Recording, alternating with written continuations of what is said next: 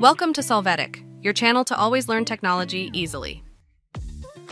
Below in the description, you will find useful links and commands we used in this video.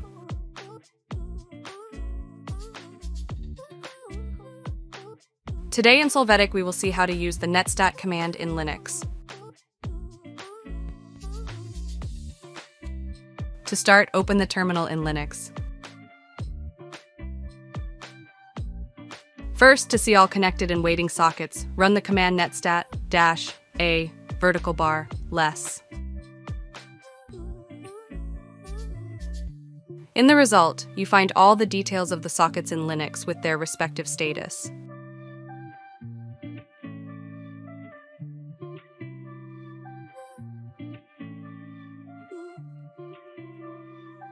After this, to see only TCP sockets, run the command netstat -at vertical bar less.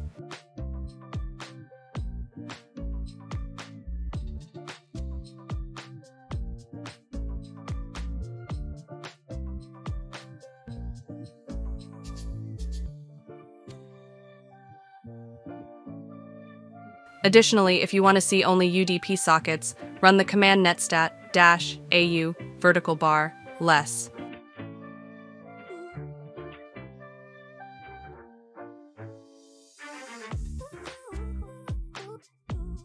Then, to see only the sockets in listening state, run the command netstat -l vertical bar less.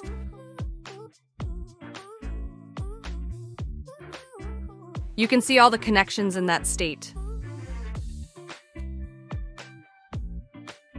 Here, to see only TCP sockets, run the command netstat -lt vertical bar less.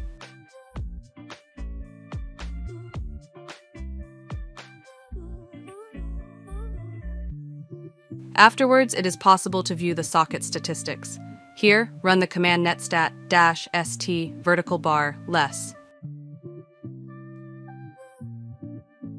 You can access detailed statistics.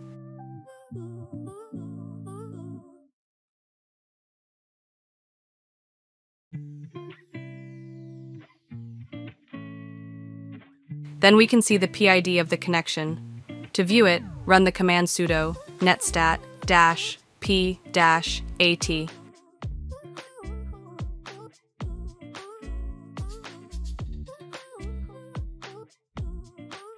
Another option to use is to see the result in numerical format.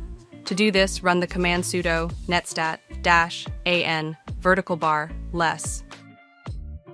Hey, remember to subscribe Solvetic channel. Now, to see the routing table, run the command sudo netstat -r.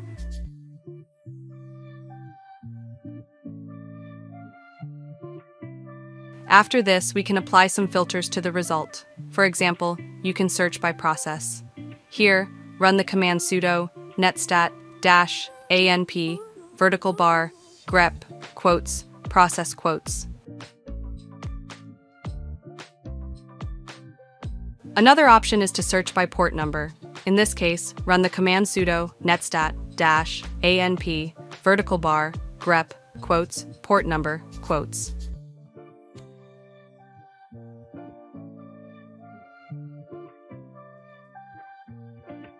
Then, to see the interfaces in Linux, run the command sudo netstat -i. You find all the details of the interfaces used. Finally, to list the members of the groups, run the command sudo netstat -g. Wait for the data to load.